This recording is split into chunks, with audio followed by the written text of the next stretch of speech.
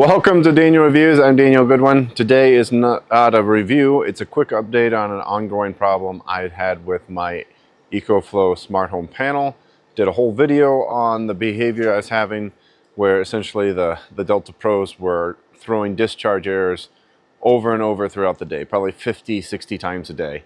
And it would cause the whole house, the lights to go off and back on because it was a longer disruption than a normal switch from battery to grid, because it switched from battery to grid, then grid back to battery.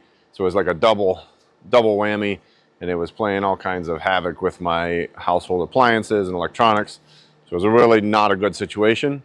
What I had to do was, for a period of time, I limped along with just one Delta Pro connected to the smart home panel, and it seemed to work fine with one Delta Pro. But if you connected the two, it would start throwing that problem very frequently, particularly late in the evening or when both batteries were near 100%. So I had been going back and forth with Ecoflow Support, who, again, shout out to Julie in support. She was very patient and helpful with me, even though this was becoming a very frustrating problem. It did take a while, it took a couple months going back and forth, and then it took a couple months after that to get a resolution to the problem.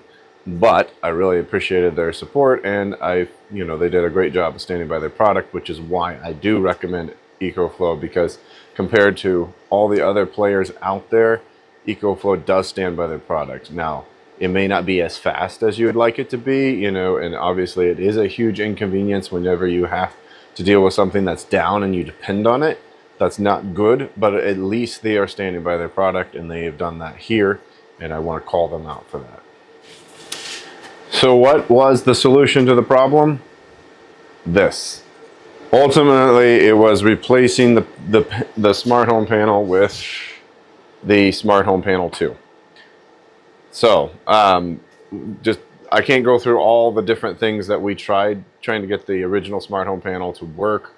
We did several firmware updates together. They did special firmware updates just to my unit. They tried to get it working with their advanced tech team.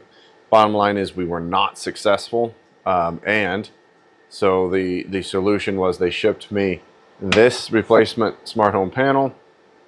I did have to wait to engage an electrician to get it all done because I'm not qualified to do this, but we got it all hooked up. It's been in place now for a little bit, and it has been working successfully. I've got both my Delta Pros connected to it. Not a problem. Not seeing that trip off error that was happening all the time with the old panel. So this has worked really, really well. Now I will do a full review of the smart home panel 2. There's a lot of differences between the one, and I don't think I want to cover all that here in this update video, but I will definitely be doing a dedicated video on the smart home panel 2. So good news is that for me it's resolved. Now, what's going to happen next? Well, now I'm going to ship that original smart home panel back to Ecoflow, where they're going to be running some diagnostics on it to try to figure out why this is happening, because they don't know why. They weren't able to tell remotely, even with the updates and things that they were pushed to the Delta Pros and the panel. So they're really kind of keen to get this panel back so they can do some diagnostics on it. And I'd be very interested as well in what they find, because I don't think it's the behavior for everyone. I have heard, some of you chimed in saying you were experiencing it, but most people didn't seem to have that same experience. So I do think this is not common or prevalent, and certainly that Ecoflow didn't treat it like it was common or prevalent. So I think they're very keen to understand better what's going on. But for now, this solution has worked really well, and thankfully my house battery power supply is stable once again, and the whole house is actually very thankful for that, because it was pretty annoying. Here is the original panel that I will be shipping back to Ecoflow hopefully today, actually, or at least soon. And you can see it. I mean, it's in great condition. There's nothing wrong physically with it. It's just that it would have this issue. So we're gonna get it to them and see if they can't figure out what was going on. Okay, I think that'll wrap up this video. It's very short. I did just want to record something real quick and let you know what the solution was so far. I think there's still another chapter to be written in this saga as far as what was actually going on with the original panel.